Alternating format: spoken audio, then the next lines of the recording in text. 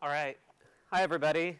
My name is Josh Steimle, and first order of business, I'm just going to pass around a stack of my name cards, so just take one and pass it on. And it looks like I'm passing out a ton because these cards are pretty thick, but if they disappear before they get all the way around, there's more of them up here. And also, before we get started, so I'm curious, is anybody here a Snapchat user? Does anybody use Snapchat? I know it's blocked, but does anybody use it? Got one? Maybe one Snapchat user there? Okay. Another one.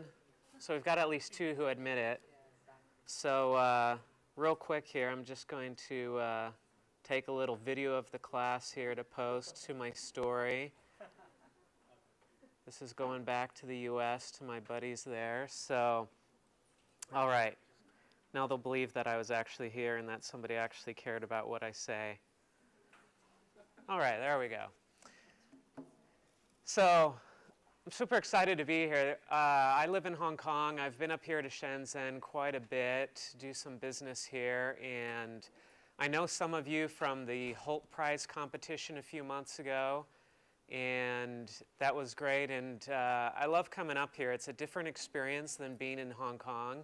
It's a different type of city, and I like the variety. And I'm always surprised when I come up to Shenzhen how clean it is and how much is changing and how much is new here. I've been to other parts of China that aren't quite so clean and nice, but and maybe there are parts of Shenzhen that aren't quite that way. But I come up here and I always think, man, the streets are so big and there are nice plants and there's space. And then I go back to Hong Kong and everything's cramped and small and super, super expensive. The food up here is so cheap, and down there it's so expensive. So if you've been to Hong Kong, you know what I'm talking about. I just gave up on trying to save money there. It's just way too expensive, and I can't be bothered anymore with it. But I love coming up here, and I love getting some of the food here. What do you call those, like street crepe things? It's like Bing or something. Do you know what I'm talking about? It's like kind of like a flat thing, and then they wrap stuff inside of it. Bing? Bing? Yeah. What's that thing called? How do you say it in Putonghua? What is it called? Bing? Okay, Bing. Yeah, I love those things. Anyway, if you can tell me where to get one of those while I'm here, let me know, because I don't know where to get them. But every once in a while I see a street vendor, I'm like, oh, I got to get one of those. I don't care what oil it's made with. So to introduce myself a little bit more, so again, my name's Josh Steimle. I was born and raised in Los Angeles, California, and I've been in Hong Kong for 3 years. I went to school in the state of Utah. Does anybody know where Utah is? Has anybody ever been to Utah? Salt Lake City, Utah? No? So it's a small state. It's got a population of about 2 million people. I lived there for 14 years. And while I was there at university, I started my business. And what my business is, it's called MWI, and it's a digital marketing agency. So we build websites for our clients. We do search engine optimization. We do content marketing. We do social media marketing. And I'll tell you a little bit about my story today about how I started that company and my experience doing it. But I want to know a little bit more about you and your background and where you come from. So I'm curious here, is there anybody here who's actually from Shenzhen, who was born and raised here in Shenzhen? Anybody? We got one. All right.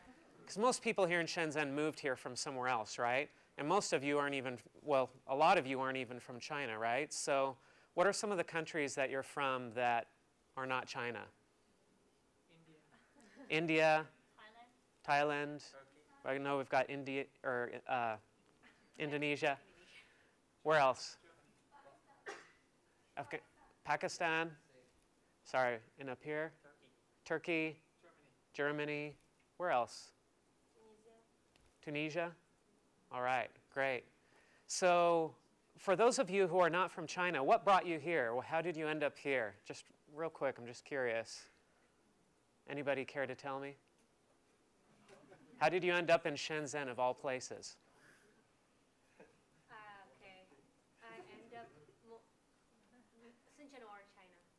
Well, both, I guess. I end up in China because I want to pursue my master's degree, and then initially I want to pursue master's degree in Singapore or US, but then my father forced me to learn Chinese language, and then he told me to don't need to do master, just do Chinese language because it's the most important in the world.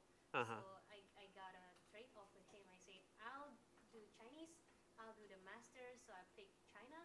And then after sorting out all of the university, I picked Beijing University, and they have branches in Shenzhen. So yeah, but aside of my father forced me to be in China, but I actually I love Chinese because in my blood Chinese descendant is very strong because I'm a pure Chinese descendant. Mm-hmm. My grandparents, they are from Guangdong province. So I have a kind of sense of belonging of China that I am, because even in my own country, they don't really look at me as an Indonesian people. Uh-huh. And even here, I have a good sense of belonging because I look alike Chinese. Mm-hmm. All right. So this is kind of coming back home for you. Yes. But your father forced you to do it. Yes. Sounds like you didn't want to do it, but now are you glad that you did it? Yeah. I'm glad that I picked to be studying here rather than Singapore or US. Uh-huh. Anybody else? Anybody else want to volunteer how they ended up here, why they're here? So from Pakistan. This is the reverse side in Silicon Valley, so everything is being produced here. I felt like I'm in the right place at the right time because Mm-hmm. the global paradigm change and how China might take over very soon, or in 2020 this will be the largest largest economy in the world. And Shenzhen's the second largest port, Hong Kong's the third, Guangzhou's number 6, and Shanghai's number 1, and I'm sitting in the 3 of the Gulf ports of the world. Uh-huh. Great. Okay, so Shenzhen, it's a hot place, and you chose to come here because of that. So these are two reasons that I'm so jealous of you guys, because one, I don't speak Chinese, and I wish I did. I wish so bad that I spoke Chinese. And I just don't have the time to invest to learn it. But every day when I go out and I'm around people who are speaking, whether it's Cantonese or Putonghua, I'm so jealous. I just think, oh, I just need to take 3 months and do nothing else and just take an intensive course and learn Chinese, because it is part of the future. I mean, the world is gravitating towards 3 languages, English, Spanish, and Mandarin. And if you know any one of those languages, you have an advantage. If you know all 3 or 2 of those languages, you have a huge advantage over the rest of the world.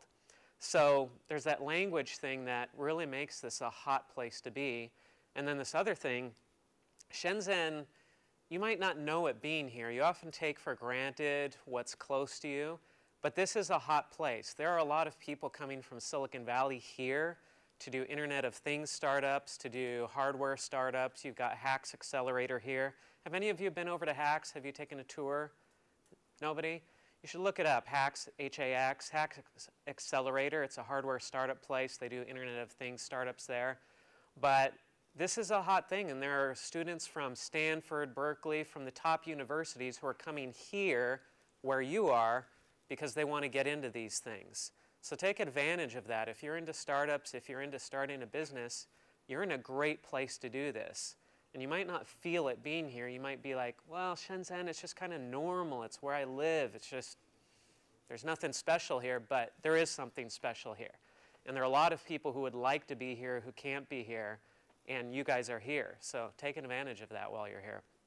So let me tell my story, my background a little bit, and then I'd love to open it up for questions. I'd like there to be some discussion. I'm happy to answer any questions that you might have.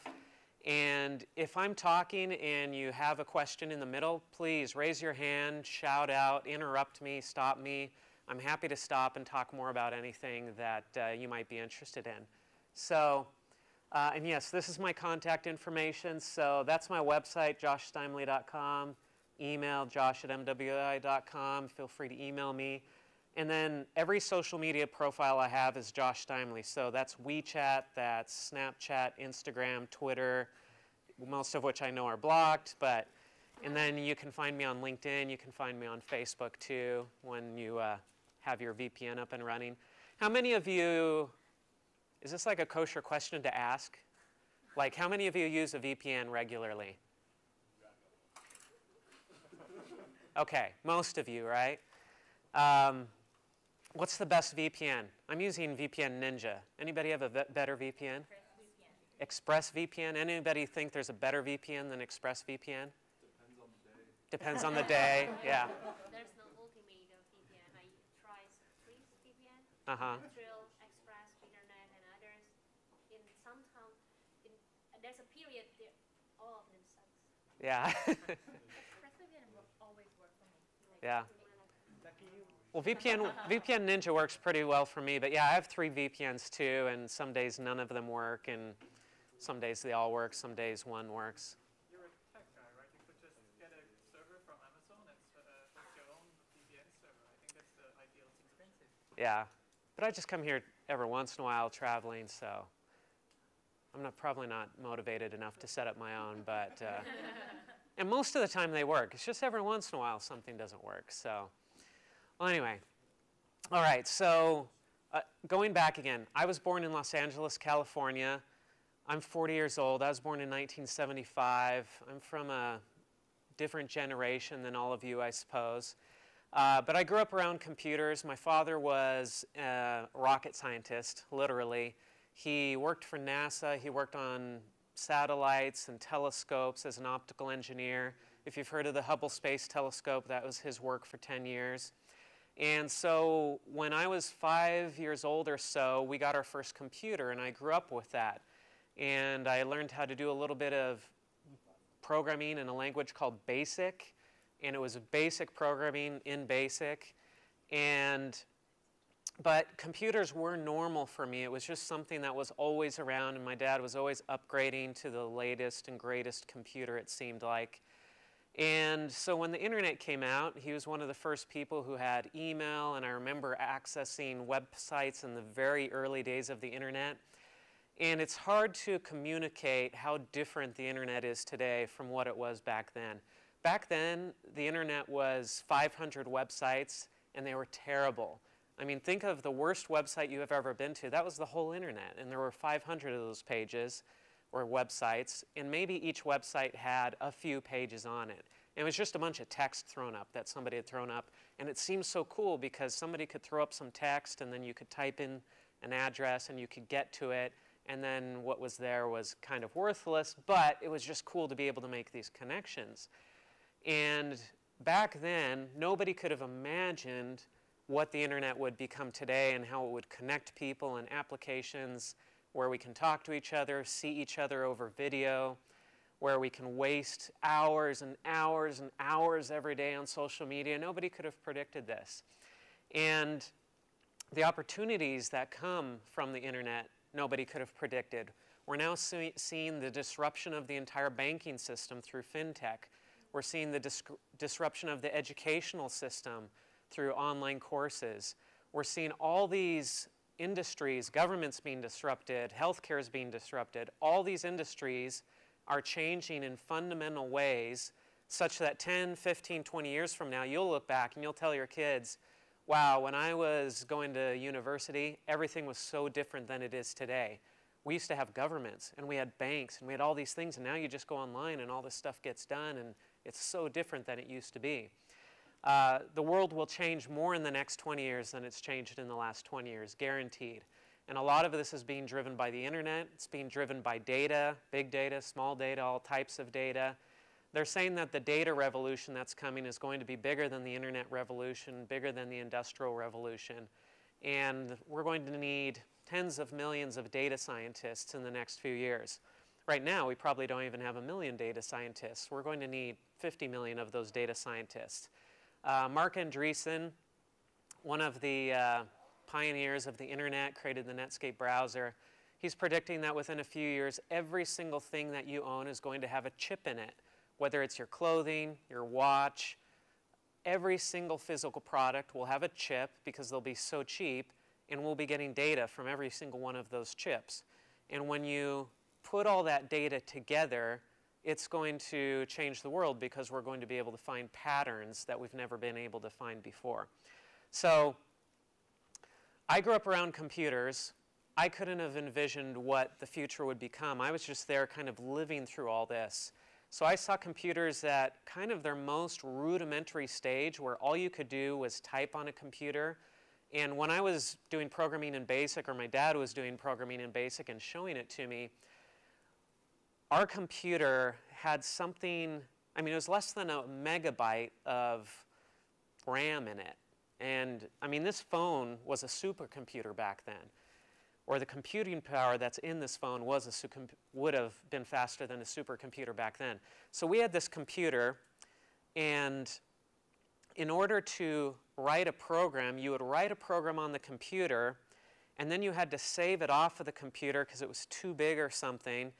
And who even knows what a cassette tape is anymore? I mean, do you remember cassette tapes, like this thing that has tape inside of it and you used to record music on it?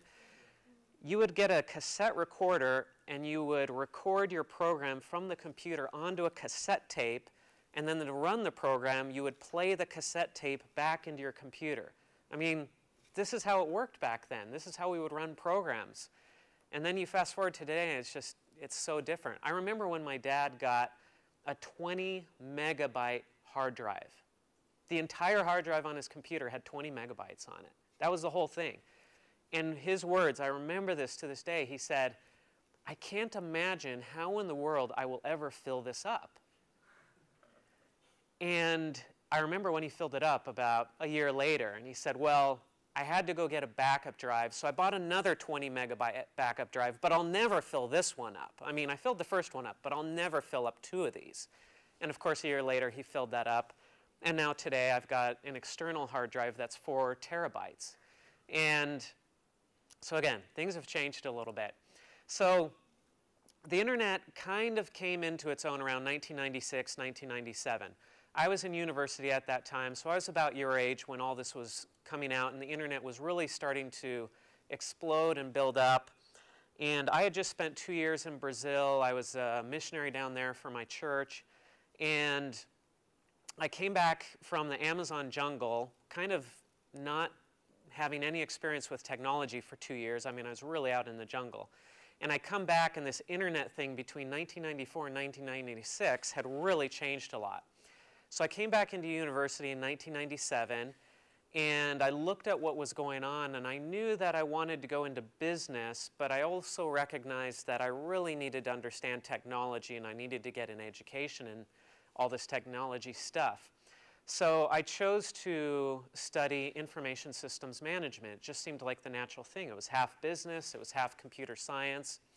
And the university I was going to had a master's degree in this, where you could go for 5 years, get your bachelor's degree, your master's degree, your graduate degree in information systems management. And I'd sat down with a professor trying to get some counsel or mentoring from him on what I should do, and he said, "Hey, if you get this degree, you can go anywhere and you can do anything because you're going to be so in demand with this business side and this technical side." So I thought that sounded great, so I went and I got this degree. Well, while I was getting the degree, then this whole dot-com boom happened. And you guys are all too young, so you don't remember what it was like in 1999, 1998. But back then, I'm an old guy, and back then, this was an exciting time period because this is when the real internet applications started coming out. And this is when Amazon was born, and this is when eBay was born. These websites that are huge. Amazon's taking over the world right now. It's becoming the largest retailer. It will be over here. I mean, they are in China, but they're going to be huge here too. And so these companies were coming out and being formed, and all these investors were just throwing money at these companies. So there were university students who didn't even have ideas, and they would go to an investor and say, "I don't even have an idea yet, but I'm a pretty smart guy and I'll come up with something." And the investor would give him $5 million US. The guy didn't even have an idea yet. I mean, that's how crazy it was. So during this whole dot-com boom, I had gotten into designing websites. I had an artistic background. I thought I was going to be an artist until I switched into business. And so I thought I was going to be an artist. I got a job as a web designer. It allowed me to combine that technology stuff and the design stuff I loved. And I got a job working for a .com. And we would sit in this small room in kind of a rundown office. We had folding tables. There were cables running all over the place. We had the big monitors, you know, the CRT monitors that are actually a big box. Man, flat screens back then, nobody had flat screens. There was no such thing as a flat screen back then. So we had these huge, bulky monitors and cables everywhere and slow computers that were connected to slow internet. And we were designing websites and we were building these internet applications. And the guys I was working for were just a year or two older than me, and they had dropped out of college, standard entrepreneur story. So they had dropped out of university, and they were building this company, and they were flying around and talking to venture capitalists and raising millions of dollars, and they were hiring like crazy. I was employee number 22 or something at this company, and I was only there for 5 months, and I saw it grow from 20 employees to 60 employees, and it was just really exciting. And I watched this, and I thought, I can't take this. I can't take just working for this company. I want to start a company like this. I want to run a business. It was just so exciting, and it looked like so much fun. So I was designing websites for them, and I thought, well, what could I do? What kind of business could I start? And I thought, well, I know how to design websites. People need websites. I'll just start a web design business. And I went to my boss and I said, hey, I'm going to quit. I'm going to start my own web design business. And he said, you don't want to do this. Don't start designing websites. You're going to hate it. You're going to hate a service business where you have clients and you only get paid when you do work. He said, you need to build an internet business where you can make money while you're sleeping and where it can really scale and grow quickly. And I said, well, yeah, maybe I'll get to that later, but I think I'll just do this web design stuff for now to get something started because I just want to do something. He's like, oh, don't do it, don't do it. Wait till you have some other idea. And I said, no, I'm going to quit now. I'm going to do this. He said, oh, okay, whatever.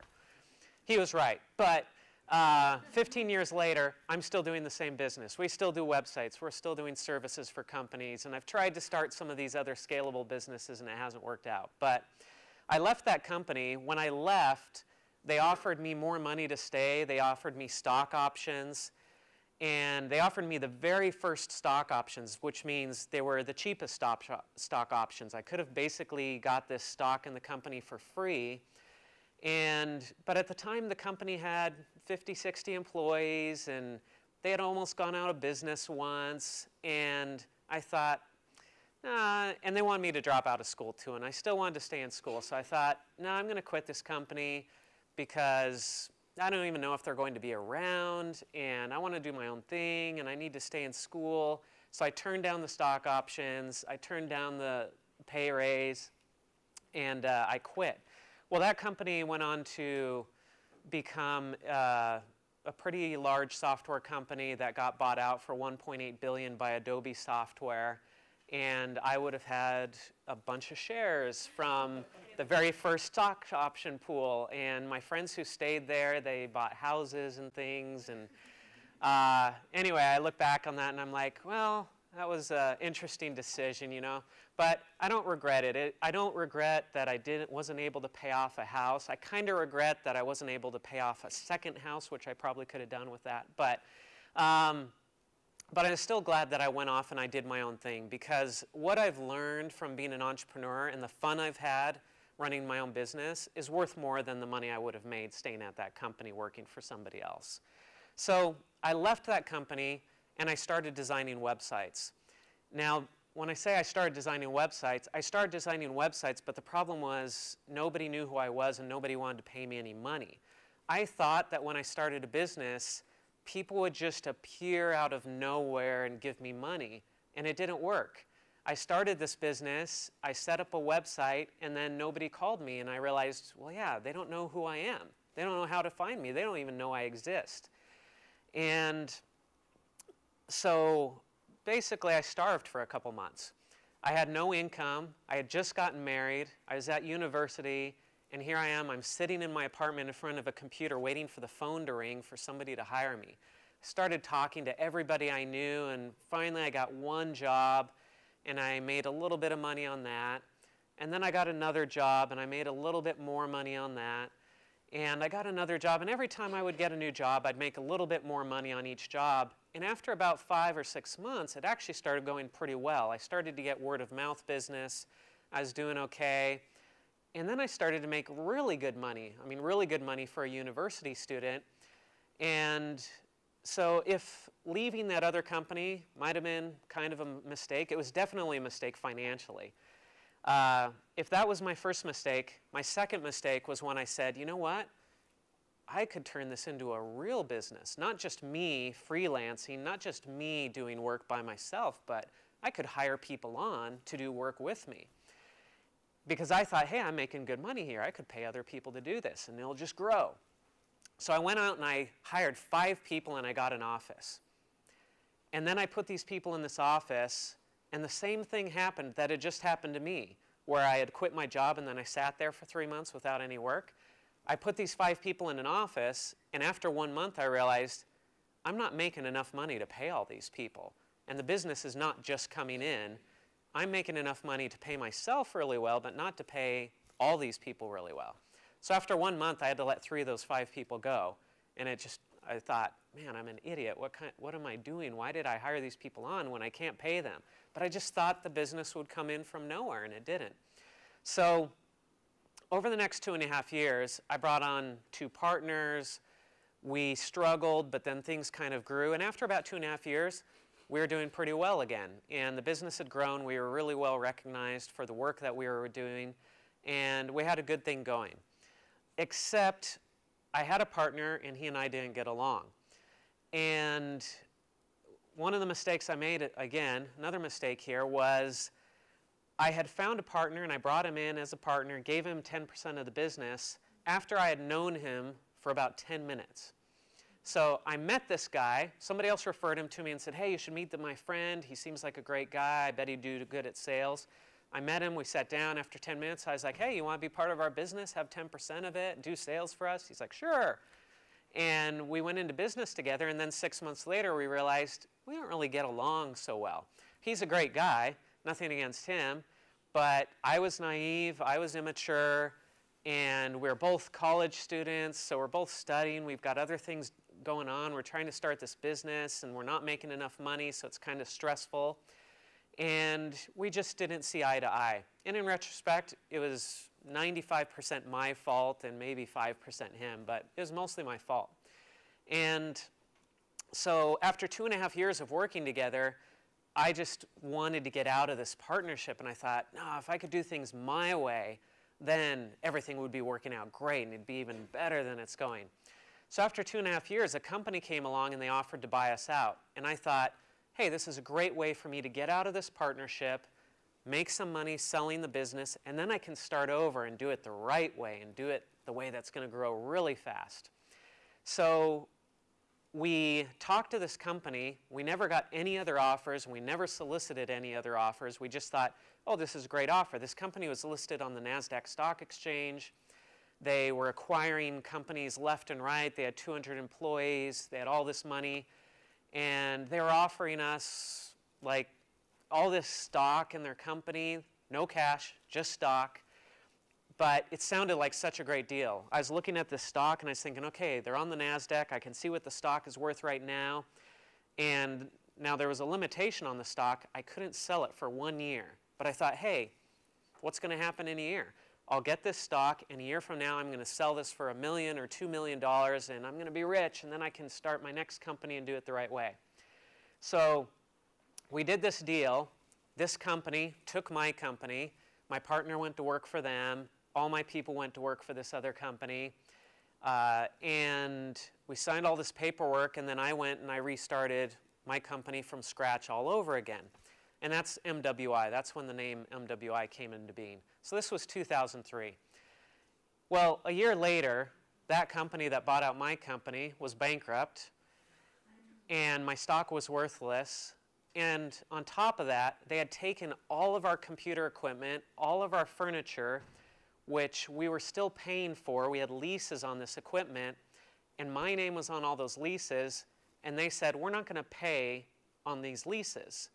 We're going to keep the equipment, but we're not going to pay the leases. So all the companies came after me to get the money to pay for that stuff. So I'm thinking, wait a second, I don't have this stuff. I gave it to these guys.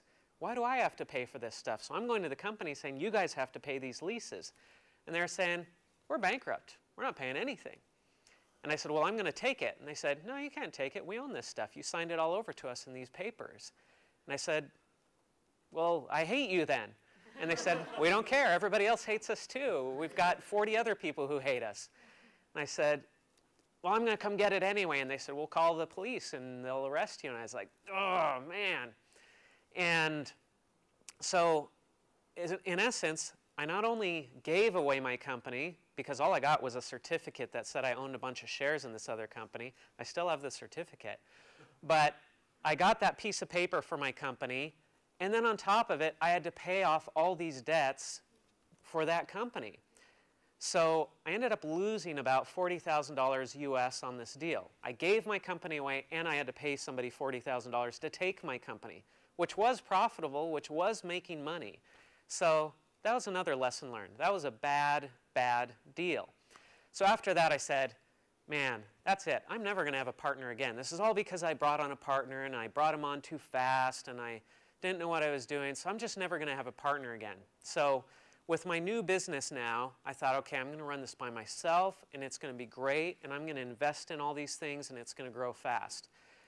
And so I did all the things my way. I had 100% control, 100% ownership, and I went out, and I just failed miserably with the new business.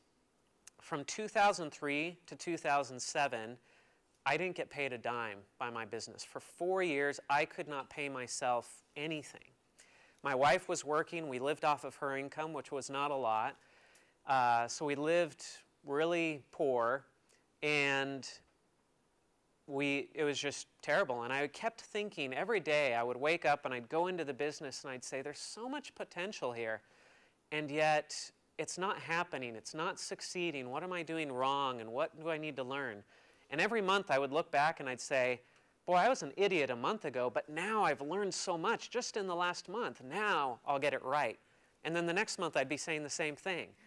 Oh, I was an idiot last month, but now I know what I'm doing. And this just went on from month to month to month, and that's what kept me going. I kept thinking, well, maybe I should give up on this. And my parents would say, maybe you should give up on this. And my friends would say, maybe you should give up on this and get a real job. And I'd say, no, no, it's almost going to work out. We're almost there. We just need this to happen and this to happen. And if this happens, then everything's going to be great. And then those things wouldn't happen, but they'd almost happen, and that just kept me going for 4 years. So for 4 years, I didn't pay myself. I had employees. They got paid most of the time. Sometimes they got paid really late. And sometimes, in order to pay my employees, I couldn't pay other things like taxes. And I don't know how it is here, but in the US, if you don't pay your taxes, then the IRS, the tax collection agency, comes after you, and they speak really kindly to you, but they also say things like, you know, we're going to work this out with you. We're going to put you on a payment plan to pay these taxes back, and it's a really great plan. Oh, by the way, if you don't pay it, we're going to put you in jail. And so the tax collection agency was coming after me because I hadn't paid my taxes, because I was looking at the money and I was like, well, I can pay taxes or I can pay my employees. If I don't pay my employees, they're going to quit. My business is done. If I don't pay the taxes, well, maybe I've got 6 months before they put me out of business. So I'm going to pay the employees and not the taxes. And so I did that for 9 months, and then the IRS came after me, and I said, okay, I guess I better pay the taxes now. So I was making just one mistake after another, and I was learning all sorts of great lessons, and it was really educational and fun in a way. I mean, I was getting a really thorough MBA through direct experience, but it just wasn't working out. I wasn't making any money. I was miserable. I was working 100 hours a week. I was sleeping on the floor of my office. I got zero exercise because I just didn't move. I sat in front of a computer, and I got really fat and unhealthy. I was eating terrible food, and just everything was just miserable.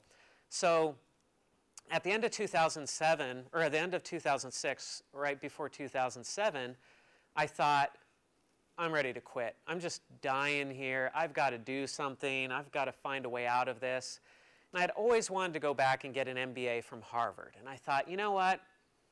I'm going to go apply for that MBA from Harvard right now, which I don't know why I thought I was going to get in. I mean, I was running a failed business.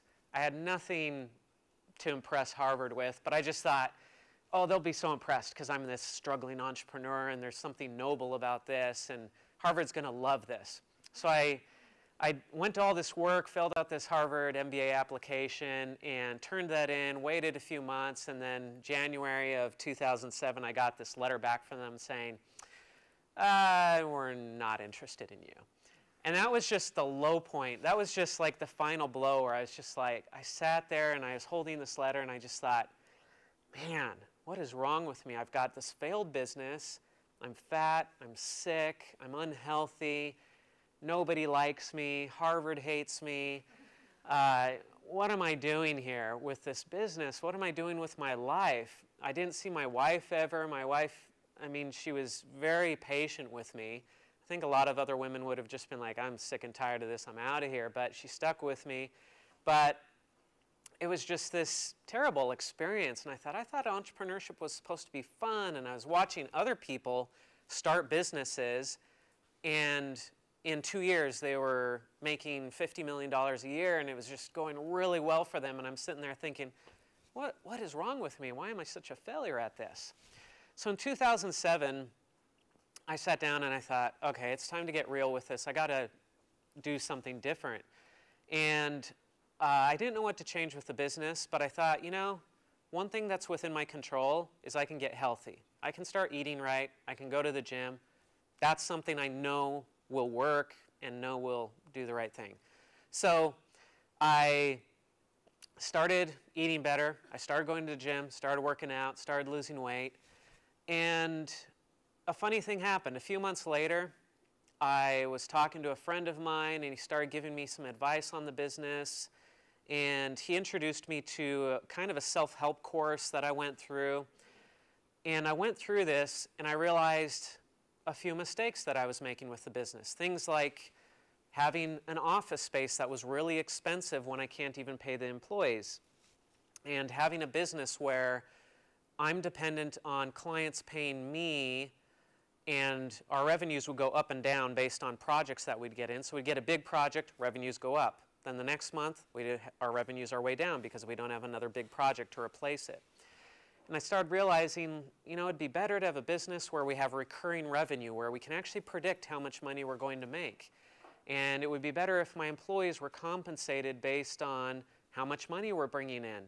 And why do I have this office that I'm paying so much money for? Is it that we need an office, or is this just feeding my ego because it makes me feel like I'm successful if we have this big office? So I started making decisions. I got rid of the office. I put all my employees on contract, so I only paid them when they were actually working on paying projects. And within 2 months, I went from going into debt every month, and I had accrued about $500,000 US in debt. So that's how far I was in debt. And I was personally liable for this. And I was looking at this, I'm like, how am I ever going to pay this off? This is going to take me 30 years to pay off. Well, I went from getting into debt every month to within about 2 months, I started paying off $10,000 or $20,000 a month US in debt with a few simple changes to the business. And I thought, okay, this is some level of success. Now, the decisions I had to make to improve it were hard. I had to get rid of that office, which was a hard thing for me to do. I had to let employees go. That was really hard for me to do. It was really a big hit to my ego because people could see that I wasn't doing so well all of a sudden. During all those years when I wasn't getting paid, everybody thought I was doing really well. I had put on a great image, which is good, right? I run a marketing firm. We should be able to make ourselves look good, and we did make ourselves look good, but behind the scenes, everything was terrible. Well, everybody thought I was doing really well, and suddenly I had to admit publicly, we're not doing so well. We have to get rid of our office. We have to let all these people go, and that was really a blow to my ego. But it was the right thing to do, and it was the only thing to do to survive. So for the next few years, I just worked out of my house, and I said, I'm going to figure this out. I'm going to figure out what's going wrong with this. And after a few years of contracting, I'd paid off a lot of debt. Things were going well. and I thought, I'm ready to grow again. I'm ready to try again at growing this business, because I'd basically scaled down to just myself and then some contractors, but I wanted to have that business again, but do it the right way this time. And I recognized that one of the weaknesses my business had was that we didn't have anybody who could really sell what we did. Now remember when I started my business, what did I do? When I first quit working for that other company, the .com, and I started my own business, I sat down and I thought, well, I know how to design websites really well, so people will just magically find me and hire me. And then they didn't, because nobody was doing sales. Nobody was going out and selling what we did. And when I hired those employees on for the first time, and I thought, clients will come to us and they'll magically hire us, and then they didn't. I didn't have anybody out there selling. I had never really had anybody who could go out and sell what we did. So I started looking for somebody who could do sales. And I backed off of my commitment to never have a partner again. I said, I want to find a partner, and I want to find a partner who knows how to sell. So for a year, that's all I did. I searched for somebody who could sell really well, and after a year, I found that person. His name's Corey Blake. And so in 2012, 2013, end of 2012, I talked to Corey Blake. He started working for me. And around the same time, I was contacted by Forbes magazine, and they asked me to start writing for them. I had been blogging for 10 years and just writing about all my business failures and all the experiences I was going through and all these lessons I was learning. And nobody really cared to read all this stuff. Nobody likes reading stuff about failure, really. It's not very inspiring to read somebody complaining and whining about how bad things are for them. And that's mostly what I wrote. But Forbes liked some of the stuff I had written, and they said, hey, we want you to start writing for Forbes. So I started writing for Forbes, and then I started writing for other publications. And at the same time, Corey Blake came on and started doing sales for us. Well, the combination of me writing for Forbes started bringing in a lot of leads as people learned about my business, and then Corey started closing these deals. And so within about a year, our revenues grew 1,000%, and we just started growing like crazy. We started hiring people on, and we started building the business, but now it was different than the other times. Now, for the first time, we were hiring people because we had work for them to do, rather than saying, I'm going to hire people and then I'll find work for them to do. We already had the work, and we needed people to get it done. And so fast forward to today, we've got 15 people full-time. We have about 20 or 30 contractors that we use on a regular basis. And the business is growing quickly, and it's a very different experience from what it was before. And now we're on track to, we're doing way more in revenues than we ever did before. We're growing quickly in a way that we've never grown before. And we have an outlook for the future that's very different from what we ever had before. And it's because we made some very simple changes in the business from how it was run before. Things like having somebody who knows how to sell, only hiring people when we have work for those people to do and the money to pay them. And we don't waste money on office space. We don't have any office. We have 15 people. We have no office. Everybody works remotely because we don't need an office. So there are a lot of things that we're doing differently, but they're really small, minor things, but it's made all the difference in terms of being profitable or unprofitable. One of the things I learned running a business is if you're making just a little bit more than your business spends, it's heaven. It's paradise. And if you're making just a little bit less than the cost of running your business, it's hell. It's terrible. It's the worst thing in the world. And it might be a difference of just a few dollars, a few RMB, whatever, but that little difference makes all the difference in your stress levels, your anxiety, how you feel emotionally. So I know I've been talking for a while now, and we're wrapping up at 12:30, right? We had 12:20, 12:30. Oh. We could probably take a couple questions or something. Okay. So I apologize. I got carried away there. But now I'd love to just answer any questions you have about entrepreneurship. I'm involved in the entrepreneurship scene in Hong Kong. I co-host an organization there called Startup Grind. And through Forbes and through the other publications I write for, I've been able to interview a lot of successful entrepreneurs and investors. And so I'm happy to answer any questions you might have about marketing, about entrepreneurship, about startups, about Hong Kong, about the US, venture capitalists, or anything. So, who's first? Yes? So I have a couple of questions, but as the time is short, I'll just try to wrap them up. So when you started your company, I feel that from this whole discussion that strategy, HR, business development, these are all few of the components which are obviously needed. But when you are a startup company, you don't have many employees, and then you say, why do I need an HR person? Why do we need a need team of people who is doing strategy? So how do you take care of all these things as a startup company, or what did you do? We hire people when we are desperate for that person, and it becomes obvious who we need to hire. The way I did it in the old way was, oh, big companies, they have a CFO, they have this person, they have this person, so I need those people.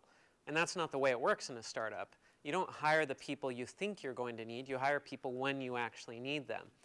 And so in our company, we start having problems, and then that tells us who we need to hire.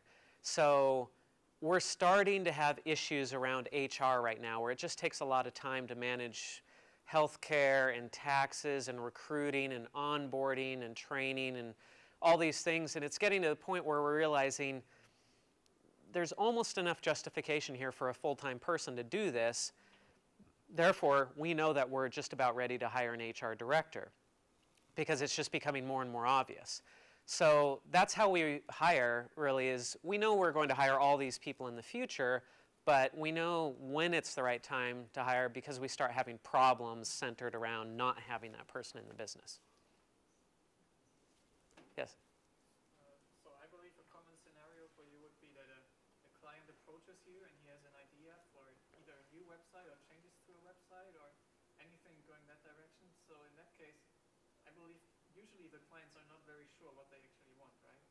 I'm really curious about this, how you manage this, because I think in a service industry where the clients usually don't really know a lot about, some clients don't know a lot about what they actually want, that's really hard to manage, right? Yeah, so how do we manage it when clients don't know what they want? Yeah, so yeah, we do have clients who come to us and they want a website, or we had somebody come to us last week, and she is a celebrity chef in Hong Kong. And she said, I'm a chef, I've got a cookbook, I've got 330,000 followers on Facebook. Anytime I put a video up on YouTube, it gets 10, 20, 30,000 views within a month. But I have no idea what to do with all this stuff. She's not making any money off of this audience she has. These people want to buy things from her, but she has no idea what to do. She doesn't know anything about websites, about social media. She's just kind of done this on her own, and she got lucky, and she got some parts of that right. So she comes to us, and then we set up her strategy, and we say, okay, we can help you make money off of YouTube ads. We can help you sell more copies of your cookbook. We can set up courses that you can sell to people. So yeah, we'll sit down with clients like that, and we come up with their strategy, and we help them through it. A lot of other clients, they know exactly what they want. They just need somebody to do it. So they come to us, and they say, hey, we need a social media advertising campaign to sell our app, and we're just out to hire, and we'd like a bid from you, and we're going to get bids from 5 other companies that do this, and give us your best shot. So, yep. I'm in a very similar line of work. One of my biggest struggles is pricing, right? So whenever a client asks me how much would it cost, so I do videos and Facebook online marketing. My biggest issue is that because I can do it myself, I don't really have price tag on these things, so I end up ballparking the figure. So how do you standardize such a process? Because so far I'm just taking it on a client-by-client basis. Okay. So the question is, how do you figure out pricing for what you do, essentially? Yeah, Right. the way you said that, some projects are like really lucrative and some are like really cheap, and I'm struggling with the same thing that, I have to like sit down and reevaluate how I'm doing. I don't have any standard packages yet, right? So how do you standardize pricing model for something? Okay, so how do you standardize the pricing model for something? Well, there are a few ways you can do this. One, you look at what the competitors charge, and you say, well, they're charging this, I'll charge the same as the competitors do. So that's one option. And my advice with that is don't try to compete on price. Always compete on value, because as soon as you compete on price, you lower your price, they lower their price, and then it's a race to the bottom.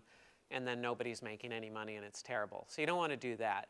We always go into a market, and when we introduce a new service, we charge more than all the competition, and then we tell all our clients we're charging more because we're better than everybody else. So that's how we sell on value.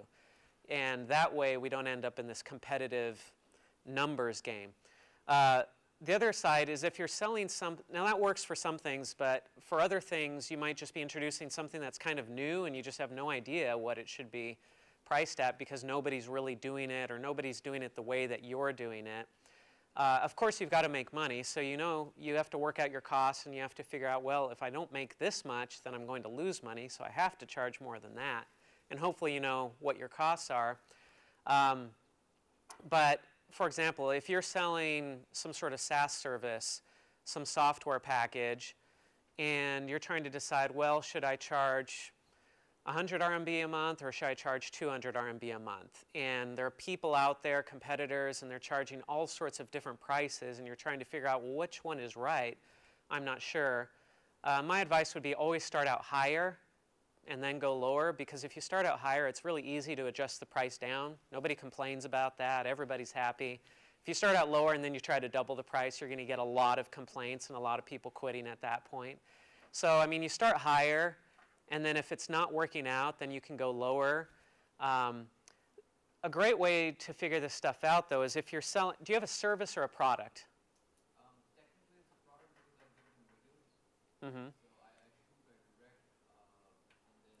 I edit. I do pretty much everything with post-production. But it's primarily for online video advertising, and then there's consultancy involved as well. So if they have videos, what to do with them, how to post them, optimization, those kinds of things. Okay, so the final deliverable is a video, a marketing video, but you're providing the service of creating those videos, right?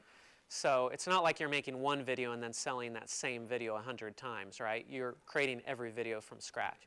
Okay, so it's really a service. So yeah, I would compare that to the competition. Look at what other people are charging, charge more, try to increase your value, the quality, so that you're better than your competitors and sell on that value. That's the way that really makes sense to sell within that business model. That's the same thing that we do. We provide a service, and it's the same type of thing. You check yourself against the competition. Now, we get people coming to us all the time, and they say, you charge 2 or 3 times what this other guy charges, and that's ridiculous. We've had people get mad at us because of what we charge. I mean, I don't know, if I go to buy something from somebody and I don't like the price, I just don't talk to them again. I just go find it somewhere else if I think it's a bad price. We've had people get offended where they come back and they're like, that's ridiculous. How can you dare to charge that much? I'm like, if you don't like it, nobody's forcing you to buy it. Like, you can just go get it somewhere else, but it's like they're mad about it. But we tell people, hey, we're better than the competition. We do a better job, and that's the way I really recommend selling it. So price yourself high and then sell on quality. And of course, you have to have better quality to sell on quality, but make sure that you're a better option than the competition. Add more value to it. All right. Can we just keep going till people want to leave, or how do you want to? Yeah, people, if you guys need to go, you can take off. Maybe finish up all together in a couple minutes, because we do need to get lunch before the next class as well. So Yeah. constraint on us. But yeah, we can. If people want to stick around, that's fine. If you do need to leave, go ahead and take off. That's okay. Okay. Okay. So maybe let's give it 5 or 10 more minutes, and then we'll wrap things up. And Yeah, if you need to go, just leave whenever. and again, if you got my name card, then you can email me. You've got the contact info there, so you can always ask me more of these questions on email. I'm happy to answer them there. But who's got the next question then? Yes. Can you give us some suggestion about starting up our own company? Because maybe someone else told me that maybe if you want to set up a company, you should have some working experience. It's better than you don't have any experience. So, from blank. Yeah, so starting your own business. General advice on starting a business and whether you should have work experience before or just dive in and start it right now. Well, based on my own experience, starting a business as a university student, if I haven't already talked you out of doing that based on the story I just told you, then yeah, my advice would be, I think there's something to be said for going and getting a little bit of work experience first. Now, I did have some work experience. I'd worked for a few other companies. I worked for this startup. Unfortunately, working for that startup kind of gave me an artificial sense of success and how easy it would be, because these people were raising venture capital money, so they're getting millions of dollars, and so everything looked like it was just amazing. And I thought that would happen to me, not realizing how that worked and how that game worked. So it's easy to look at people starting businesses and think, oh, this is really easy, I'll just go do it. And if I had graduated and then I went to work for another company for a year or two, I would have learned a lot about how a business is run and how it should be run and how it shouldn't be run. And I could have taken that into my business then and started a few years later. And I think that really would have benefited me. I think it hurt me to never have worked in the type of business that I went out and started, because I had to figure everything out on my own, and I couldn't think back to prior experience and think, oh, well, when I used to work at this other agency, they always did this part and that was totally wrong. I saw how that didn't work out, but they did these things right and I saw how that worked out really well. I couldn't do that because I didn't have that experience. And I feel like I missed that. At the same time, starting a business while I was in university was so educational and fun. I mean, despite all that bad stuff, where I told you that I didn't make money for 4 years, and I was working 100 hours a week, and I was dying, and I mean, despite all of that, it was still really fun and exciting. I was still having a great time. I mean, I was crying sometimes, but I was still having a great time, even when I was crying. So I'm a little bit torn on that, because no matter what you do, you can have a great experience. Whether you work for somebody else, whether you start your own business, you can turn that into an amazing experience either way. If I were going back and doing it over again, I probably would go get some work experience first for a year or two in the type of business that I'm thinking of starting.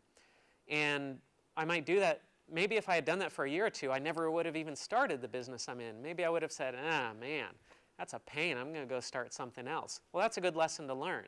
By the time I was 2 years into it, I couldn't get out of it. I was stuck in it. I had all this debt that I had to pay off. So I didn't have that choice anymore. So if you're looking to start, at the same time, I don't want to discourage anybody who has an idea and they say, oh, I really want to start this now. I don't want to discourage people from starting that. But I would say, definitely, if you're thinking of starting a business as a university student, get educated on what it means to start that business and how to do it. What you have that I didn't have back then was, there weren't books on how to start businesses back when I was starting my business. I mean, there were a few, but they weren't very good, and they weren't geared towards startups. It was more people coming out of big businesses saying, here's how you run a big business. Well, a big business is a very different entity than a startup. Today, you've got all sorts of data and research and studies and people with lots of great experience writing books about how to do a startup. So you have books like Lean Startup by Eric Ries, and you have The Founder's Dilemmas by Noam Wasserman. And you've got, there are just all these great books about how to create a startup that didn't exist when I was starting my company. So go read those books, and then it gives you more of a sense of reality. Oh, read The Hard Thing About Hard Things by Ben Horowitz. That book that'll scare you if you're thinking about starting a business. If you can read that book and you still want to start a business, that's a good sign that you might be an entrepreneur. So, but read those books, and then read all the articles and read all the stuff that people are saying, because there's so much information out there now to help you create a business that did not exist 15 years ago when I was starting my business. Yes?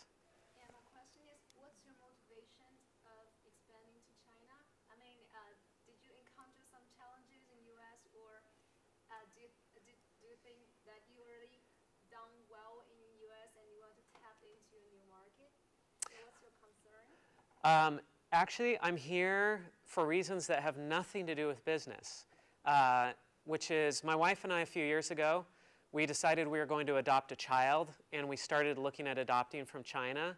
And then because I'm kind of crazy, that just turned into a discussion where I turned to my wife one day, I'm like, why don't we just move to China? That'd be fun. And she's like, okay. So we actually just up and moved here. Well, then we decided that China was a little bit too much of a big step. So we said, well, why don't we move to Hong Kong? That's a little bit safer. And so we moved to Hong Kong, and we thought, you know, it's right across the border from China. We're close, but we're not too close. And so we thought, let's move to Hong Kong, and then maybe we'll eventually make it into China. So we moved to Hong Kong, and we're working on this adoption right now. But that's what brought us over here. Starting the business over here in Hong Kong, or over here in Asia, was really just because I had to start an office to get my visa in Hong Kong. They wouldn't let me into Hong Kong unless I opened an office.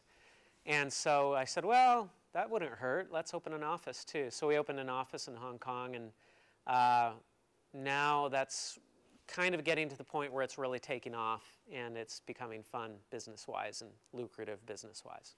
So yeah, that's the story there. Sorry, I keep skipping past you. I'm just curious, as an entrepreneurship, you really must have a high pressure, and you don't have the background as a management MBA. You're learning by doing while you're dealing with your startup. I just wonder how you keep your motivation, because it's up and down. Yes. So entrepreneurship is somehow you up and you very down. How do you keep up like so many years, even until now? How do you motivate yourself to still like keep in track? So the way that I motivate myself or find motivation is, one, I have a mission behind the business that's more than just making money. For me, it's not about making money. If I make money, that's great, that's fun. When I see money come into the bank account, it's kind of like points in a video game. It's like, oh, somebody likes us, somebody likes what we're doing. But it's not really, I don't care about the money, I don't care about what money can buy. It's more, I want to create something, and I want to create something successful and do it the right way. I want to treat clients right. I want to work with a team that's fun to work with, and I want to see people grow. So there are all these motivations around that, and really a lot of it is personal growth and education, and just it's fun to learn, and I've never learned so much as running a business. Every other job I've had in my life, I either quit within 5 months or I was fired because I would get bored. I'd work for somebody else, and I would kind of optimize that job to where I said, well, that's all I can do. And then you go to your boss and you're like, I want to do something else, and he says, no, you do this. And so I'd be like, okay, I'm out of here. I quit. Or I just wasn't a very good employee either. I made all sorts of mistakes, and that's why I'd get fired. So I thought, you know, I need to start my own business because then nobody can fire me. And the other side of it was I knew that I would keep learning things. And that's the thing is I've been doing this for 15 years. It's the same business, and yet every day there's something new, and I'm learning so much all the time, even after 15 years. And that's a lot of the motivation. Another part of it, though, is with all the ups and downs and those challenges, I really got negative for a few years there, where I was very pessimistic. I just felt like no matter what I do, nothing works out. It's hopeless. This is terrible. This business stinks. I had a guy that worked with me, and we'd turn to each other all the time. We'd talk about some challenge we're going through, and we're like, man, this business just is terrible. Like, why did we go into this business? This business stinks. And at one point, when I kind of hit rock bottom, that really terrible period back in 2007, I just made a decision. I said, I'm going to be happy. I don't care whether things are bad or they're good. I'm just going to be happy no matter how things are. And I just made that conscious decision, and I said, even when things are really going bad, I'm going to be happy, and I'm going to enjoy it, and I'm going to look on the bright side of things. And I discovered, you know what? You're about as happy as you choose to be. And so that's what keeps me positive these days. Even when things are bad, I'm like, oh, this is terrible. I have to fire this person, or I have to deal with this issue. This client hates us. They want a refund. No matter what's going on, I just say, you know, this is great. I'm alive. I'm learning. This is a new experience that I can grow from, and I can get better, and that's great. So that keeps me motivated. Why don't we do one more question, and then we'll end it there. Last question. Sorry, I can talk to you afterward, but. I just want to ask something about your works in the Forbes. Sorry, Your works in the Forbes, yes. oh, what exactly do you want to know about Forbes? You get that job. Ah, yes, that's the question. Everybody wants to know. Well, how do I write for Forbes? Yeah, so you've heard the saying, it's not about what you know, it's about who you know.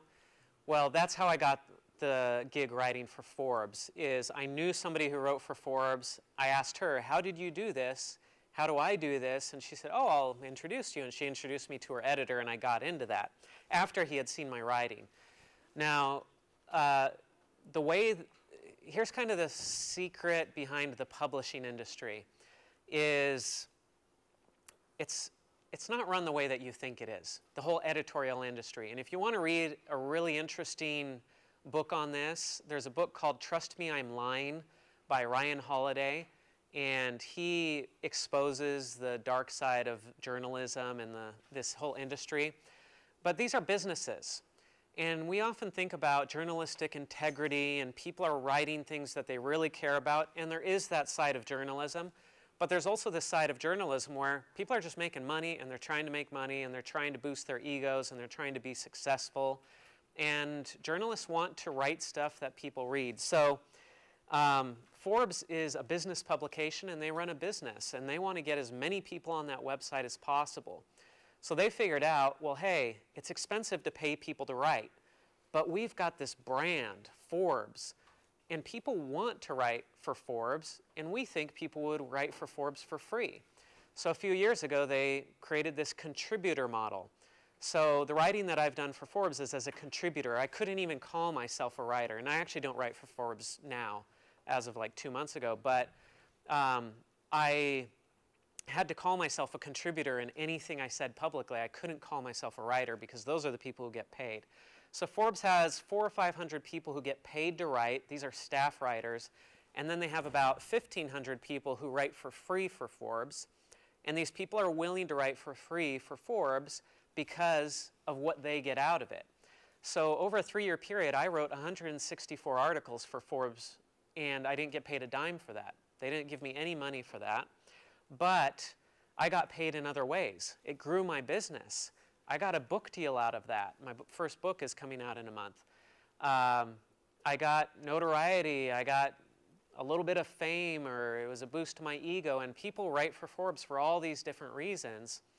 And so if you want to write for Forbes or any other publication, my first advice is it's easier to start small. So you can go to local publications and you say, hey, I just want to get experience writing. I'd like to donate articles. I'll write for free. I just want to get that experience. That's a great way to start. Before you even do that, though, you need to have some samples of writing. And so I was already blogging for 10 years. I had 900 posts on my blog, so I could go and show and say, hey, here's a bunch of my writing that I've done. And they could look at that, and that's what the editor looked at, and he said, I want you to write the same stuff you're writing on your blog, but you're going to publish it on Forbes now. So that's how I got in there, is I had some samples of my writing before. But if I were doing it again, I'd be publishing on my blog, I'd be publishing on LinkedIn Pulse or anywhere else. Anywhere that you can publish, I would get in there. And then I would go to smaller local publications, and I would say, hey, I want to write for free just to get the experience. And because everything's online, there's no limit to what they can publish. If it's a newspaper, the editor's not going to give you space in that newspaper or that magazine unless you're really good. But online, he can throw up anything, and the more he puts on his website, the more traffic he gets, the more advertising he sells. So they have an incentive to just bring in as many writers as they can within reason when it comes to quality. And so that's why Forbes has 1,500 free writers, is it builds their business. And they got bought out for $400 million US or something by some Hong Kong investors last year. So it worked out really well for them. So yeah, if you're interested in that, I can give you more information too on how to do that. Thank you, everybody. I've loved being here and chatting with you. And again, I'm happy to answer any other questions you might have by email. Thank you.